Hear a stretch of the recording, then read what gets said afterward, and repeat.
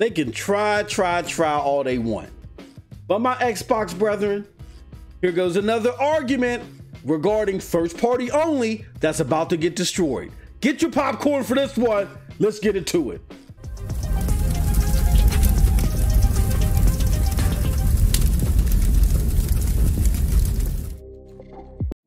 What's up, peoples? What's up, peoples? What's up, peoples? It is your boy MM2K back again with another one. Hey, yo, do me a favor. Please, pretty please. Hit that like button. Hit that subscribe button. Rock those bells for notifications, please, so you know when your boy's dropping these doses. I appreciate all of y'all straight up, because guess what? You know it. I'm not too proud to ask. Here's the deal. Xbox is suffering because a lack of first party in the minds of a lot of my Xbox brethren, right? That's it. That's their problem. And because Microsoft or Xbox recently purchased 13 new studios, right? That problem's gonna go away soon. Just, you know, click your heels and blink your eyes 17 times or 13 times to match each studio. It's going away. They say to these people out here in this gaming community that because of this, Microsoft is gonna pump content to fix the problem. MM2K, just wait for it. And second party deals, relying on that, your Mass Effects and your Bioshocks, all that silly stuff, that's what killed Xbox. Second party don't matter. So what we're gonna do here today is we're going to go over that piece by piece, break it all down, and show why it's nothing but a farce, nothing but a fool's errand, a bunch of babble that Xbox are trying to use still to hold their second coming of Jesus, their John Lennon, Phil Spencer, in some type of glorious light. Let's get into it. All right. So first, let's deal with Connect killed. Let's first deal with what killed the second party relationships. As people say, second party relationships is what killed Microsoft. What really killed the second party relationships was Connect. Okay. Connect and the focus on Connect pulled Microsoft's suits away from continue to work diligently with second party development, talent, whatever, as you know, has been reported in various circles. As projects were being presented to Microsoft, they didn't want to hear anything about a lot of them unless they fit into the grand scheme of Connect, and everybody wasn't sold on it. All developers weren't sold on it and didn't want to go through the trouble of having to try to develop some type of implementation. So that soured a lot of relationships. That's what killed the second party relationships again, because there was a big focus on Connect integration and they didn't want to do that. They just wanted to provide good quality. So yes, the second party going away did hurt Xbox, but it wasn't that the second party people just abandoned Xbox. It was the foolish act of focusing so much on Connect and wanting that integration that killed off the best second party relationships. With that being said, these 13 new studios that everybody's like, it's gonna fix the problem. It's all about everything being first party with Microsoft. If it was first party instead of second party, everything would be vainglorious, MM2K. Well, okay, they bought 13 new studios, but you tell me, what are these studios working on? Simply put, if you have something of quality that's going to be effective and that you're excited about, and when I say you, I mean Phil Spencer, why is Xbox being so damn secretive about it?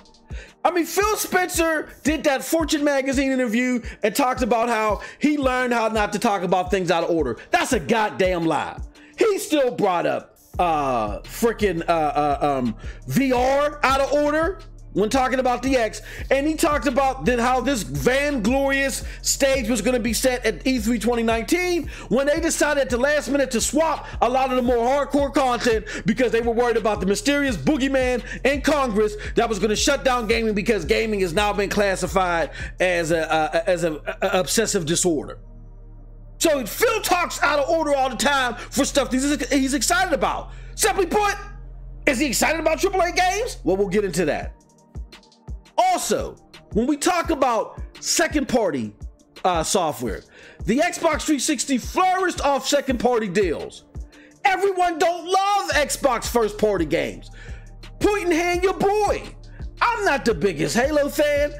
I ain't give two craps about Gears after Gears 2, and there's a lot of people like that, man. My original co-host of Scram Punks, TRS, he's like that. He loves Xbox for the simple fact that they brought the Jade Empires, the Knights of the Old Republics, the Armed and Dangerouses, the Quake 4s, and so on and so on. He loved them for their entire footprint, okay? He loved them because of the types of games that they were bringing to the ease and plug and play of a console.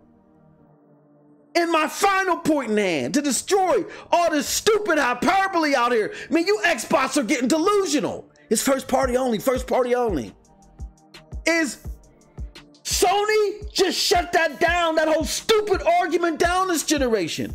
Sony raised the fame with the PlayStation 4 mainly off of second party deals. Their first party offerings as far as supreme accolades were not plentiful. I mean, if you look at their first party, they had what? Uncharted 4, Horizon Zero Dawn, and God of War. Okay, Uncharted 4 got a lot of accolades, but again, people weren't going super crazy across the board for that one.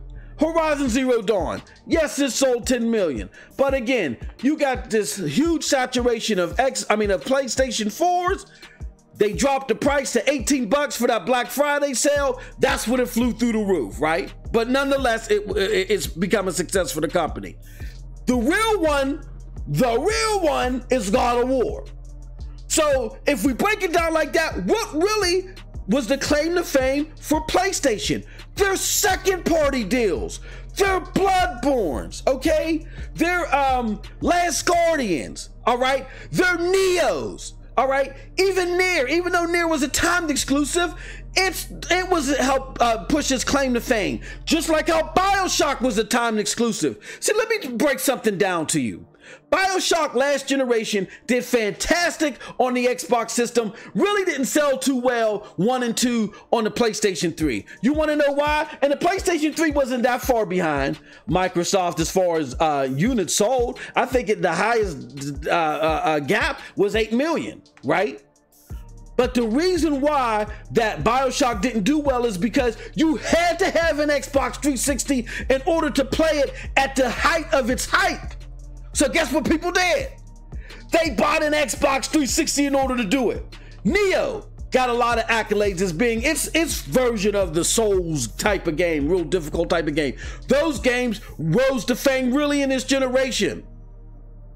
In order for you to play Neo on console, you want to plug and play of a console, guess what you got to get? A PlayStation 4.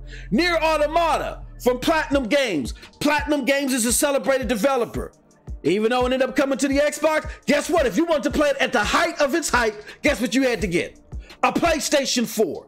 The list goes on and on and on. So you fools out here, and now I'm putting it nicely because I wanted to call y'all something else. You fools out here that sit there and say that it's all about Microsoft just solely having first party in order to get past this hump. We done seen what Microsoft under the helm of Phil does with first party development. It is a lie that they give them development freedom, okay? Look at what they did with Rare Sea of Thieves. I already showed you that Phil exposed himself on how he didn't give them development freedom in that Eurogamer interview in 2017. If he gave people development freedom, look what the hell he did with Crackdown 3. Why didn't they just release it as is?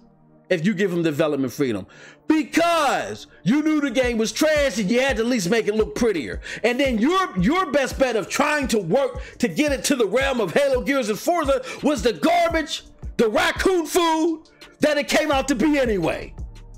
So stop it. Stop the false arguments. Stop this falsehood and this babble. We're talking about the richest company in the damn world. They could do better than this. Sony did better than this coming out of last gen into this gen with what? Second party games while they built a first party lineup. Phil Spencer told you at the height of Xbox doing the best financially than it's ever done, that he don't believe in taking experiences away from other gamers that he's not in charge of. Now come on now. If that don't spell to you that he's not into the AAA game thing the way that y'all want people to believe, I don't know what will. I I don't know if he has to take a dump right in your lap. I don't know what he has to do, but not your boy. I'm not falling for the okie doke, and I'm not going to let my fellow gamers fall for the okie doke. So with that said, okay, for y'all sitting there trying to pass this hyperbole on and do so unsuccessfully, it's just silly and it's stupid, so stop it, okay? If you think that it's okay to fool other gamers, the unaware gamer, just so you feel more comfortable about your purchase, I tell you what. And if you think that it's okay for Sony to sit on top of the mountain alone, you know what I'm saying, without being chin checked by somebody, then you take that bright state of mind, that bright idea of yours. I need you to go outside right now with that bright idea. And I need you to go headbutt the first speeding truck that you see. That's your reward for today. With that said, that's it from your boy MM2K. Hey, yo, let me know what you think about what I had to say in the comment section below. Because like I always tell you, you can come with me and come at me. It does not matter to your boy. With that said, if you did like what I had to say, you know what I'm saying, you can catch me on the corner of every boulevard. Check the links below to follow me. Hey, yo, I do a show with your peoples. Dirk Griggity, Snow Bunny, Neethles, it's called Scram Punks. We air it every Wednesday, 9:30 p.m. Eastern Standard Time. Just look up hashtag Scram Punks for more information on that. It is aired on my boy Dirk Griggity's channel. Check out my brethren, the Broadband Bullies. We out here doing the damn thing. Check out that Discord link. Check out that link to that Patreon. Check out the link to that gear because it's fly. And last but not least, follow your boy on the Hard Knock Digital Culture, where we're highlighting hardcore gaming, hardcore anime, and hardcore martial arts. Nobody else is doing this out here in these gaming streets, right? So go to twitch.tv/MightyMost2000 so you can partake upon that content. And with that being said, Xbox brethren, stop snorting the lines. Y'all can do better than this, man. Look, we gotta hold Microsoft and particularly Xbox feet to the fire so they can go in the next generation, you know what I'm saying, in shape, okay? They got clean knocked the hell out, and Sony done left the ring and took their girlfriend home. You know what I'm saying? Went and just stands, put out the woman and took her home. And next generation, we just want to come out crispy and clean. But that said, you guys have a wonderful, wonderful gaming day. Peace.